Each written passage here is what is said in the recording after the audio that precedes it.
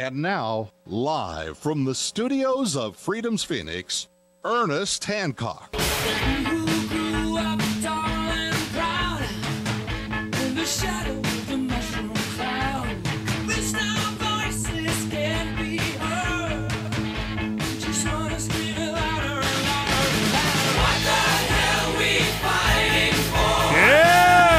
Fighting for here on Declare Your Independence of me, Ernest Hancock, here in Phoenix, Arizona, from the beautiful studios of Freedoms with an S, freedomsphoenix.com. I'm on with Kathleen McLellan. She's with Government Accountability Project, and she's attorney for a gentleman, Mr. John Drake, Thomas Drake, that was featured on 60 Minutes last night. And they have an article that we just got it up at the top of Freedom's Phoenix, the New Yorker article that went on to detail a lot of things that Kathleen can share with us now, because it's always a money thing. Follow the money.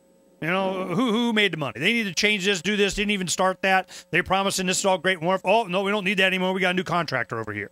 And if you follow it back and back and back, you can find out who gave who money for what, and now he's Obama's buddy. So let's go ahead and start there, okay, Kathleen? Tell me, this software that Mr. Drake was complaining about, and the waste and fraud and abuse and all this kind of stuff, who is behind it financially?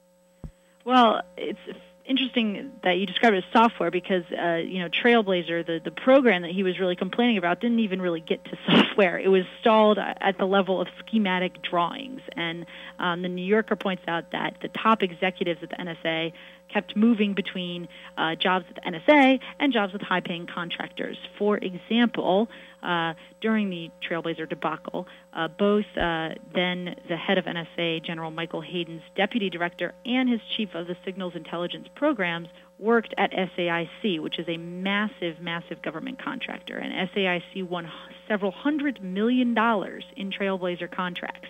And then, what did the taxpayers get for all of that? In 2006, Trailblazer was thrown out as a $1.2 billion mess. So they took their PDF of a sketch on a napkin and said, we're going to do something else. Basically. That's essentially what happened. All right. I'm so shocked. So what are they concerned with? Are they concerned with that the software never went anywhere, or it was just a fraud perpetrated on taxpayer to get somebody some money because we said we were kind of working at it and doing and thinking about, and then we didn't and we went to something else? Well, I think, the problem was it never really got off the ground, and so where did $1 billion go? Well, that's a good question. I think that the Inspector General report that vindicated the complaint about the wasteful money on Trailblazer would help define that. Unfortunately, it's classified. You can see it on the Department of Defense Inspector General's website. It's called Intelligence Audit of the Thin Thread and Trailblazer Systems, or something to that effect. Okay, we're in a situation. It's just a modernized version of $600 hammers. Is that what we're dealing with? I mean, I think that it's even less than that. It's not even hammers. It's like pictures of hammers. Oh, that's good. That's good. That's good. So we're getting pictures of hammers. We're getting pictures of a program that was supposed to solve this problem of massive amounts of data, but they had shelved a program that would have been a fraction of the cost, a few million dollars, not $1 billion, a few $1 million. They had shelved that program, and that program had solved the problem. The problem was solved, and instead they went with this, a series of schematic drawings and charged the taxpayers $1.2 billion for it. Okay, now let's go. I want to talk about you a little bit and your experiences in dealing with. I mean, you didn't all of a sudden just become this guy as an attorney without some kind of experience in dealing with the government prosecuting people, right? Well, sure, and it's important to point out that here at GAP, at the Government Accountability Project, we're not Tom Drake's criminal defense team. He's actually represented by the Federal Public Defender's Office. We're representing him on whistleblower advocacy issues only. Okay. My concern is that I don't want the real important issues in this to get lost. And to look at, this, whether he did or didn't do something, or there waste, fraud, and abuse, and this and that, and they're going after, from you do the anarchist libertarian thing, and you're going, do away with the government, all these kind of problems go away. But, people, they're going to say, no, we got to have government to I don't know, fill in the blank, whatever reason. But if you're going to have it, it's there to defense of individual rights. I mean, that's the whole promise that they make to us. You know, okay, you need us because if it wasn't for us, then you would die or be dead or be in slavery by somebody else. So you need us to enslave you so you won't be enslaved. Okay, so that's the promise that they're making. They're going to protect us.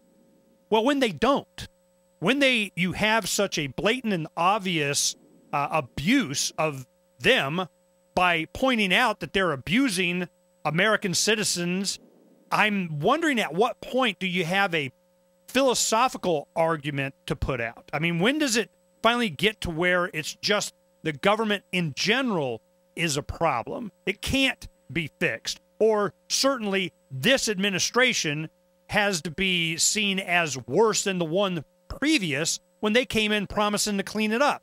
At some point, you got to be, thinking that it can't get fixed. It's never going to get fixed. These people prey on the desire of Obama and whoever his supporters were and the people in the administration and cabinet members and everything. They want to, well, every president wants another administration, okay? So I'm going, what do we have to look forward to?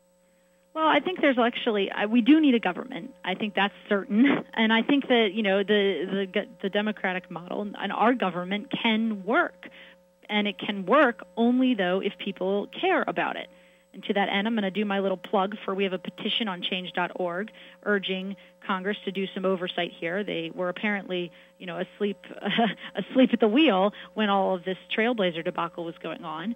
And we have a petition also asking Attorney General Holder, and we'll deliver it to him as well, to drop the prosecution. So I think, government can work and democracy can work, but it can only work if people stand up and raise their hand and pay attention to it. And to that end, there's actually a lot of great people. I mean, these people who, Thomas Drake and the other people who were quoted in the New Yorker story, they're two other former NSA officials, Bill Binney and Kirk Wiebe, and a former congressional staffer, Diane Rourke. These are real public servants. These are long-time career government employees, and they're not bleeding heart liberals. They all consider themselves conservative. Drake, Rourke, and Binney are registered Republicans. These are people who saw their role in government at the NSA as protecting the nation, and Diane Rourke as an overseer saw her role as making sure the taxpayers' money was spent correctly. So, I think that what we need to do is to change our institutions and change our laws such that good people are protected when they want to bring up waste, fraud, abuse, mismanagement, and that the sort of corporate solution, the corporate thinking of government is not dominating. And that's what happened in the NSA is, I think Diane Rourke says in the New Yorker article that Director Hayden didn't want anybody contradicting his pet programs. In fact, he sent an email after he found out that Binney and Wiebe had been to Congress, and someone had spoken then, not them, but someone had spoken to Congress about ThinThread as opposed to Trailblazer and how Trailblazer was kind of a waste of money. Hayden sent an email to the entire NSA workforce, and part of a quote in that email, this is also in the New Yorker piece, says that actions contrary to our decisions will have serious adverse effect on our efforts to transform NSA, and I cannot tolerate them.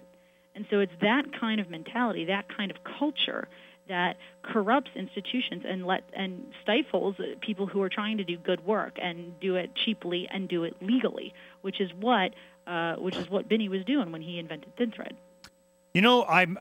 And I appreciate your advocacy there, and I think you probably did as good a job as anyone can. My thing is that this is what government always devolves to. And I'm wondering, I'm not against, people making whatever, as long as it's not coercive and you're not putting a gun to my head to make me fund it or do it. I'm like, hey, you come up with a good idea, let's do it. So then, of course, you have other campaigns that are advocating for what you're talking about. If we're going to have a government, it better be, for, by, and of, and serve our interests, which is what? Our individual rights. Can we do that? Kathleen thinks you can. What do you have to do? We're going to talk about it more when we come back. What do you have to do? We'll be right back.